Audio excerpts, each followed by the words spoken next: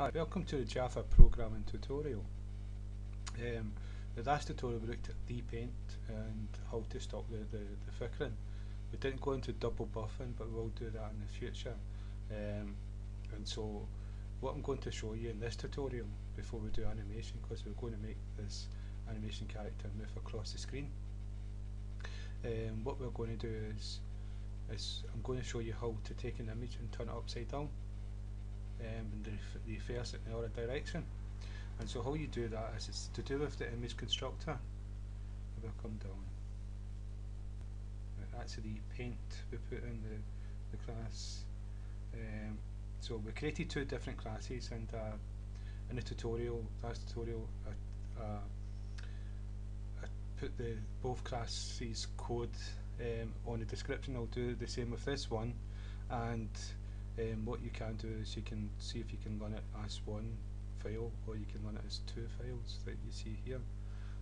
If you do it this way, it looks a lot neater and easier to follow, because if you want to go to frame, you just click this one. If you want to go and see the graphics, you go to this one. And so to reverse the image, I'll run the program again. So the program, that yellow bit there is a little bit from the character above this one, and that's a little bit of the character below. And so to reverse it, this is x1 here, this x1, and this is x2. Now x1 is 100 here, and x2 is 200, right?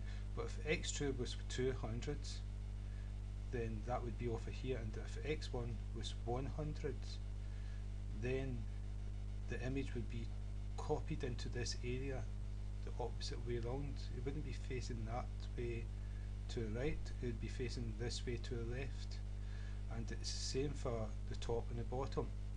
This here is y1 and this here is y2. Now if y1 is like 200, well, at the moment y1 is 200 and y2 is 100. Is that right? Yeah, y2 is 200 and y1 is 100. We swap them around. So y1 was 200 and y2 was 100. It will be upside down, and that's what I'm going to show you. And so what we've got is x1 and y1, x2 and y2, and we've got them up here. And so if we make x1 200 instead of 100 and x2 100 instead of 200, you're going to see it's going to be facing the opposite direction, yet it's the same image. So if we run a program, now you can see it's actually facing that way. It's just the same image, but we've actually turned the image around. So this is a good thing about the Java image. You can actually play about with the image, make it narrow, or big, fat, upside down, the opposite way around. So you can do a lot more with the animation. And so that means you could have this little man run across the screen, and when you go the other direction, you can have the little man run that way across the screen, and it's just the one picture. Now I'm going to actually get him to face upside down, and to do that we would change the y. So y2 would become 200 instead of 100, and y1 would, that was y1, sorry, and y2 instead of 200 become 100.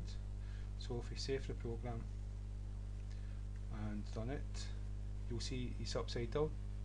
Yeah, it's just the one image, so that's very useful. So that's what I wanted to show you in this tutorial. The next tutorial, we're going to actually move across the animation, move from across the screen. And so I hope that's been of some use, and again, thank you for your time.